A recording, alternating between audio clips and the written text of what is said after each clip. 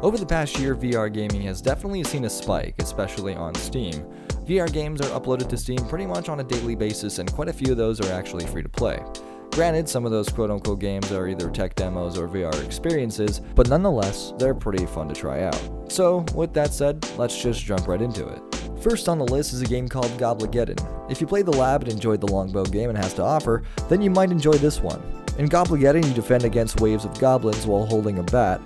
Whacking them into certain targets gives you extra points, and enemies come from various points of entry, making it more than just a beat 'em up. This next one is not so much of a game at all. Instead, Capcom Go is a VR trailer for a space and moon landing documentary.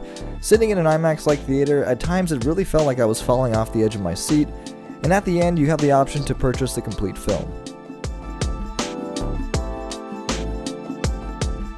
Next up is a locked and loaded demo. Although just a demo, Locked and Loaded seems to be shaping up into a fully packed VR game. There seems to be a wide variety of different game modes, including Abandoned Building Breach, in which you have to defuse a bomb in a building filled with terrorists, to Zombie Horde, which unfortunately wasn't included in the demo.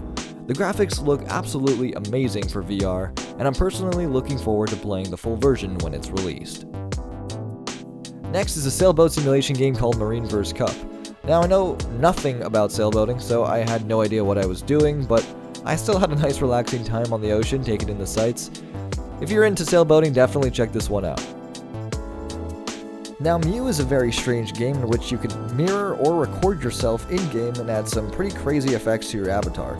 Half the time I didn't really know what was going on, but I didn't really care because I was having too much fun messing around with all the different effects and dials. Next up is another demo, but again, it looks pretty promising. Nekrotronic VR is a first-person shooter that reminded me of Doom in some ways. It starts you off in a small room letting you practice shooting on some jars, but I didn't take it much further than that because I got way too scared. Oh my fucking lord, that scared the shit. Yeah, me and horror games, especially in VR, don't gel. Turn Me On is another interesting game. You have to race down a Tron-looking track collecting orbs and jumping off ramps, all while avoiding certain obstacles. It sounds easy, but it's not. The controls are very fragile, and the slightest touch of the trackpad will send you flying in the wrong direction. Next we have a game called Wetpants, in which you defend your castle from killer buffalo or cow things. Very much like the lab's longbow, you have to survive in waves. However, the controls seem very clunky and slow, and for whatever reason, I just couldn't pull out an arrow out of my quiver fast enough. Why it's called Wetpants, I still don't know. And finally, we have Aircar. Aircar is an amazing experience, and you can definitely tell a lot of work went into this. Fly around a futuristic city in none other than a hovercar and witness everything by looking out your window. Aircar has amazing graphics, and just looking out the window made me feel like I was on another planet. Thanks for watching, guys. This has been the top free-to-play Steam VR games of August 2019. But if you guys want to see more content like this, more in-depth video game discussion, please subscribe to my channel, and you guys will not be disappointed. Thanks again for watching. See you next time.